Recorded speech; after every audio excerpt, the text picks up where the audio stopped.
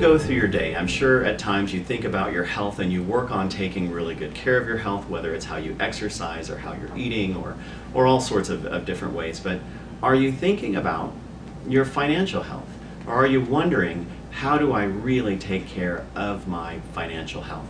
I'm Dr. Emil Tompkins. Over the last 12 years, we've been serving families in southern Arizona and teaching how to handle that physical, chemical, emotional aspect of health. But what are you doing financially?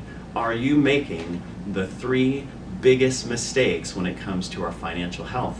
We today have Scarlett Vogelham from New York Life Insurance Company to tell us what those mistakes are and what we can do about them. So, well, thank you, first of all, for letting me come and to speak with you today. The number one financial mistake I think everyone makes, at least at some point in their lifetime, is spending beyond their means. Now, it doesn't mean that they don't learn from it and they don't overcome it very quickly, but that is for sure the number one thing I see. Budgeting has become something that's kind of an art form, and people often forget. They think, okay, you know, I've got these set monthly expenses and I know what those cost. But they forget the unexpected expenses. They often think that if they live within those monthly expenses, they'll be just fine. But they forget to put away the money for what if something breaks in the house? What if, you know, we want to go on vacation and we don't have a monthly amount that goes towards that vacation? Even if it's only a once-a-year vacation. The number one thing I see, Christmas. Christmas is huge. Christmas. And most of the time, we get very caught up in it and we don't even have a budget to start with. So that one is huge as far as spending beyond your means. You have to have a budget for Christmas and you have to stick to it even if you really get caught up in that spirit of giving. Wow. So that is something that I feel like everyone kind of, at least at one point in their life, is a victim of. Oh yeah. Yeah. The second one I would say is probably just hand in hand with that, too much debt. Now, that's very easy to get caught up in. Obviously, our credit card offers are astounding. Sometimes people don't realize the rates involved. They don't realize the terms of that contract. But also just getting into too much house. How many times do you talk to someone and they are in a house and they never put any money down? You know, that's what our last financial crisis was all about. So if you're not ready to put down 20% on a home and you're spending 25% or less of your monthly take home towards that mortgage payment, I would say that you're probably in too much house.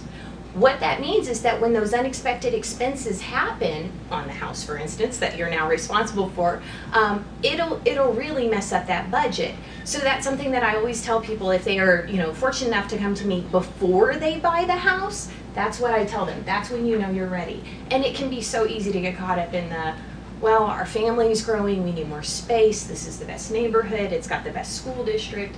But unfortunately, those are some of the things that really, really get to people. The third one is obviously going to be saving.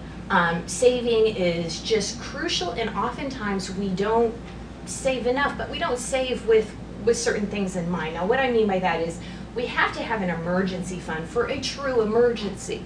Like, I got disabled, I can no longer do my job. And you often hear people like me say it's got to be 3 to 6 months, okay, of your living expenses.